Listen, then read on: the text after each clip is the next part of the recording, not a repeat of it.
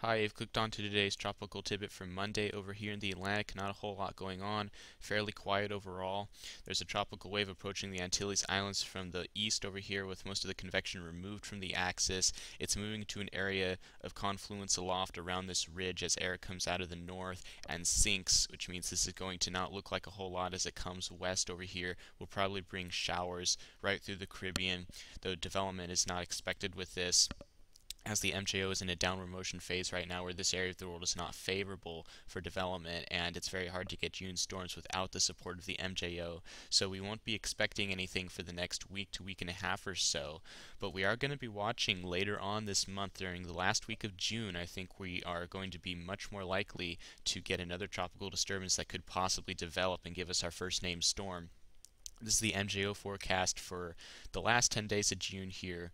You can see these blue colors, upward motion, showing up in the tropical Atlantic, returning. This is the area, this is the time period where it makes sense that the MJO should return by this time. By the last week of June, we should have upward motion back over the Atlantic, and this is signaling to us the possibility for mischief to go on if there's something under there waiting to take advantage.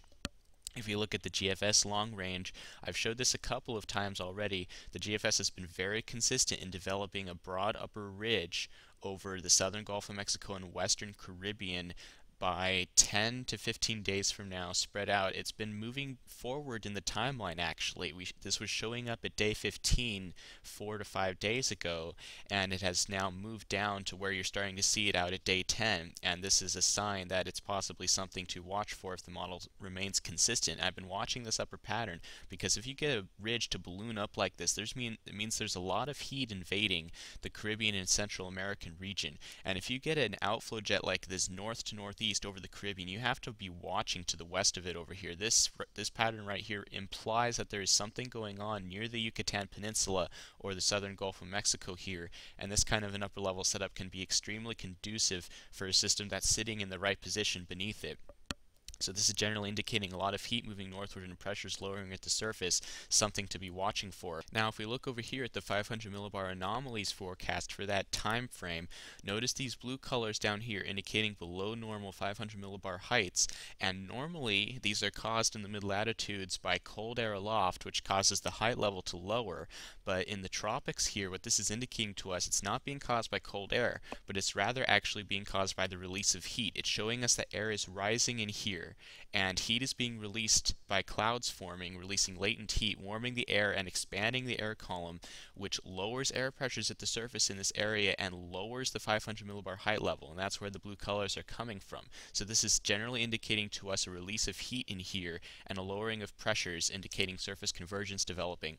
And this ridging to the north here generally implies sinking air down here, which tends to ventilate this area of upward motion to the south of it, and this kind of situation can get you some monsoonal type developments, invasion of moisture out from the Pacific trying to form something either in here or in here, and perhaps getting tied up with the Yucatan at some point. This kind of a pattern can give you the typical early season development that you can get out of the monsoon trough, and it's worth watching to see if this remains consistent on some of the models. The NAICE is also trying to pick up on it a little bit. And if we look at what's under this at the precipitation ensemble mean, look what's sitting over here over the northwest Caribbean, a bomb of blue here indicating heavy precipitation on the ensemble mean, propagating west-northwest with time, perhaps indicating an area of low pressure and convergence at the surface, generating this by day 13 over here. Obviously still quite a ways out, but it will be interesting to watch to see if this remains consistent on the ensemble means over here as we move forward in the timeline.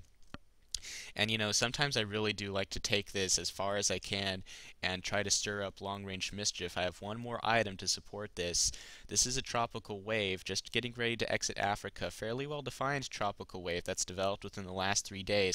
This is going to be bringing the ITZZ northward in a bulge as it moves west-northwest all the way across the Atlantic. This will probably be in the Western Caribbean in 10 to 12 days, right when the MJO is coming back and right when the ensembles are showing this and this over here. And the upper ridge, all this stacked up over here on the operationally ensemble mean. If we have a tropical wave moving into this at the same time that the monsoon trough is invading from the south, you could get a conglomeration of low pressure in here that will be worth watching.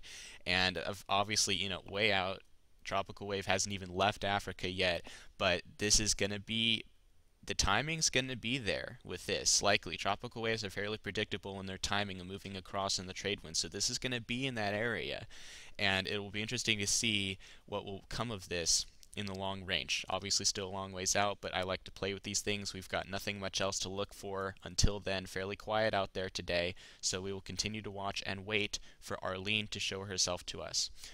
Alright, that's it for today. Thanks for watching.